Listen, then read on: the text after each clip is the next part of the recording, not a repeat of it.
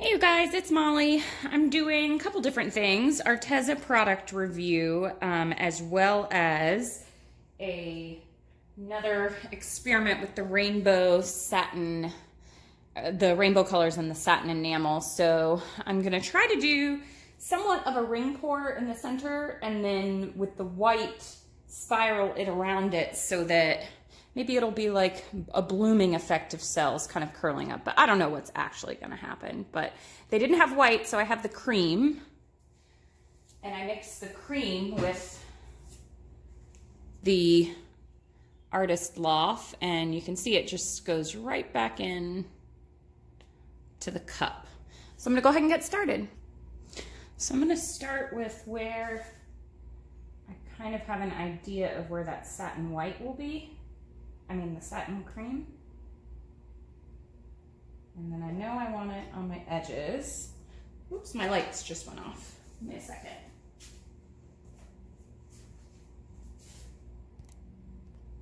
I gotta get a real studio. And I want it on my edges, I know.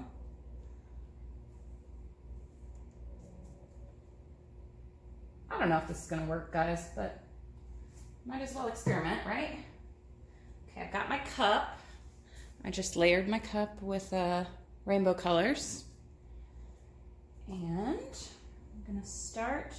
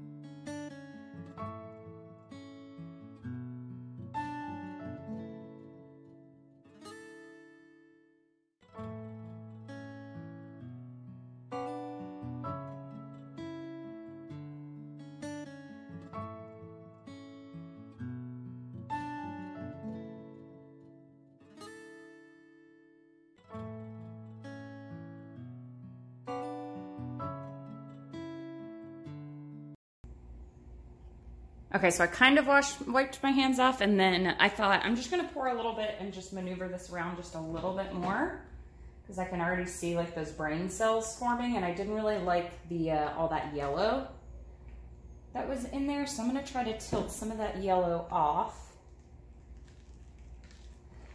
and come back in with some of that blue. I think I like this better. My paint consistencies are just a little bit off from one another, and that's why I'm getting all these jagged kind of lines that are in there. I don't know. We'll see what happens. I'm gonna let this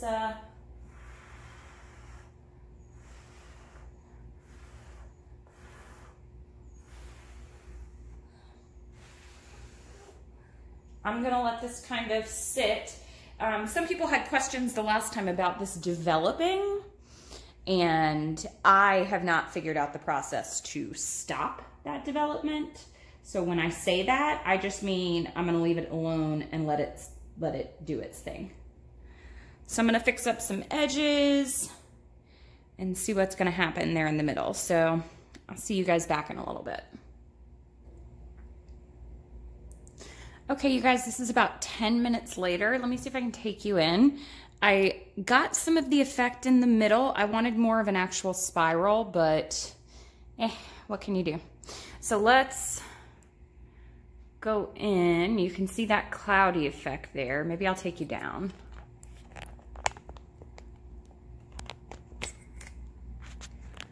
Okay.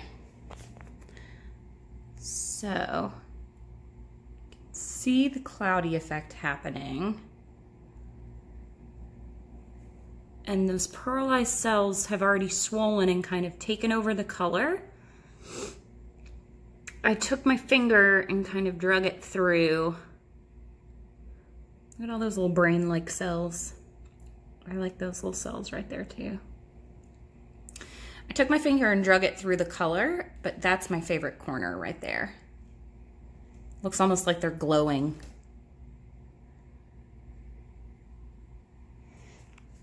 So that is what it looks like now. So I'm gonna let it keep doing its thing, and then I'll show you guys again.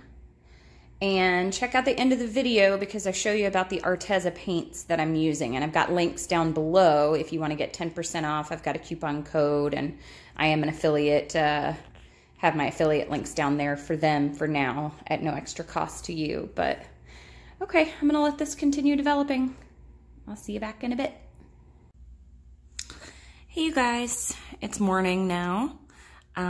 It's not quite dry yet. Let me see if I can get you. Yeah, see the paint itself still needs to dry just a little bit, but the Arteza paint came out so vibrant in it. I should have probably done a product review on its own instead of adding this cloudy effect to it, which I'm gonna do, but it came out super cool.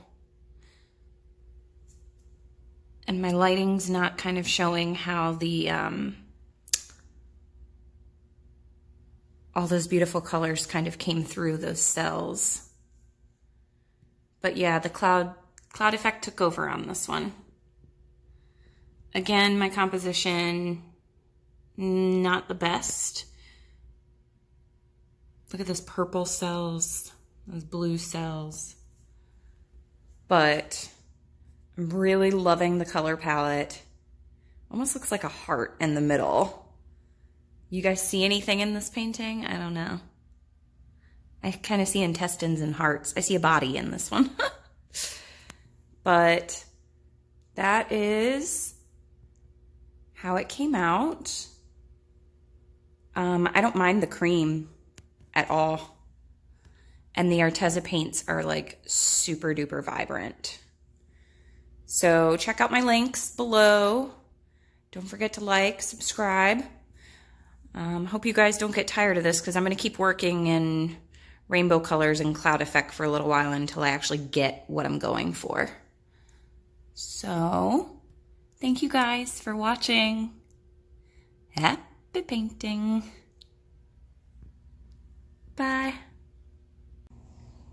Okay, you guys, so Arteza sent me all of these colors, and I'm so excited because I have been doing rainbows and all kinds of different things, so I'm super excited about this. And I finally got Van Dyke Brown. Where is it? Right there. And there's a Payne's Gray. I'm excited to see how this Payne's Gray comes out because it doesn't look like my regular blue one that I use. There's the browns, got some oranges. So I cannot wait to use these. All right, I'll see you back in a sec. Okay, you guys, so I mixed this with just floetrol, and I must say, it was actually quite easy to mix. I had heard reviews that it was kind of lumpy, but I just put in, so I put in about a half of a tube. That's that violet color back there. Holy crap, these colors are really, really, really pigmented. It's awesome.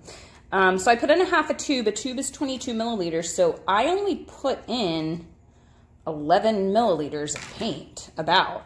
And the rest of this was just floetrol. So I mixed like 1-to-1 or 1-to-2 and just stirred, and then I put more and then mixed it together, and then I put more floetrol in after. So I mean, that consistency is almost good by itself without any water. I might add just one little bit of water, but every single one is just so smooth.